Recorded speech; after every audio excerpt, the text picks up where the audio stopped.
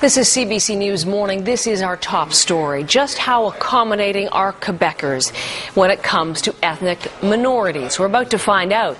In just a matter of hours, the Bouchard-Taylor Commission's report on the reasonable accommodation of minorities in the province will be released. It's been in the works for a year. Already, Quebec Premier Jean Charest is promising to act quickly on its recommendations, promising an action plan once he finds out exactly what's in the report.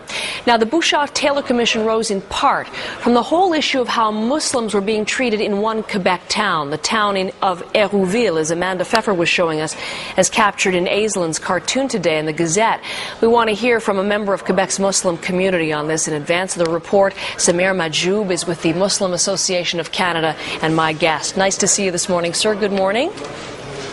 Good morning for you.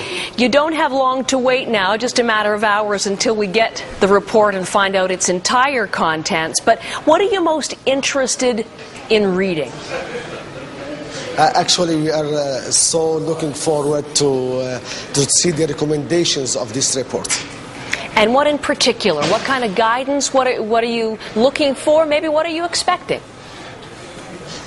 What we're expecting actually to reflect the reality of Quebec society as an open, tolerant and hospitable society. That's what is our expectation. You're hoping to see that, but based on what we know, as you know, Mr. Majzoub, from the leaked portions of the report, what we've seen so far is a little bit of advice, maybe even criticism of Quebec in terms of it needs to be more open, to open its doors to immigrants and ethnic minorities, to be open in the mind to minorities, to speak more English. What do you make of what we know so far of this? Actually, we're waiting and we would like to be a bit more patient for a couple of hours to get all the information in regard to the report and its recommendation. And we are not here to point and to say it is the blame of Quebecers or non-Quebecers. We are all Quebecers. We are all members of this society. And we would like to have really peace, harmony, and full understanding of each other to have a more constructive Quebec. A more constructive. In what way more constructive? More constructive in the understanding of each other. We have really to accept the fact that the Quebec society is a mosaic of cultures, and this does not mean there is contradictions. There is a mosaic of cultures. We do not have to impose on each other our values, our beliefs, but we really have to respect each other. Okay. What do you think? It's hard to predict, I guess, because we don't know exactly what's in this report, but what do you think its impact is going to be? I believe on the long run and on the long run it will be very positive.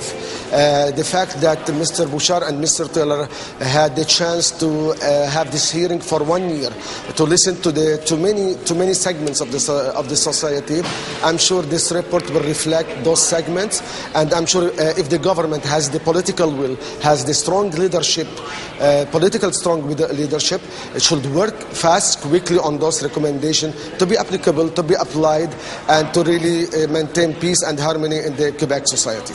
And when you say that's your hope for the long term, that makes me wonder if you have concerns perhaps about what the impact may be in the short term. Do you think there may be any sort of negative backlash?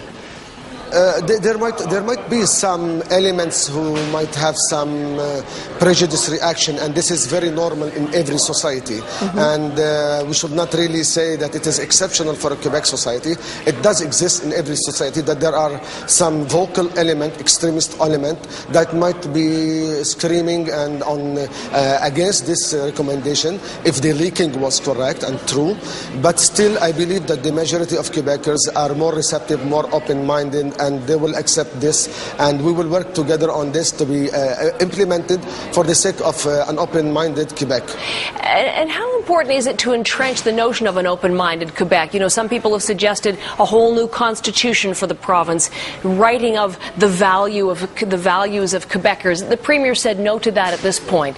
But, you know, just how far should we go along that line in terms of entrenching whatever's in this report? let's put it this way, we cannot doctrine values and beliefs. Values and beliefs comes from one's heart, one's conviction. We cannot go and write values and beliefs in constitutions and impose it on people. People have the right to choose. It is a mosaic society. It is a society that consists of multiculturalism. We have to accept this. We have to respect it. And in this, it does not mean in any way that the heritage and the tradition of Quebec has not to be respected. Quite the opposite. The heritage of Quebec, the tradition of Quebec has to be respected, and this has to be understood by everyone. But as saying that, this does not mean on the other side that other minorities have to really get rid of their beliefs or get rid of their convictions under the banner of that we are the majority and you have to really, guys, listen to us. Mr. Majzoub, thank you. I appreciate your joining us. I really appreciate it. Thank you very much for your time. We'll have more live on the release of that report. CBC News World with special live coverage planned for you at 12:30 p.m. Eastern Time. And there's more ahead, too, right here on CBC News Morning coming up.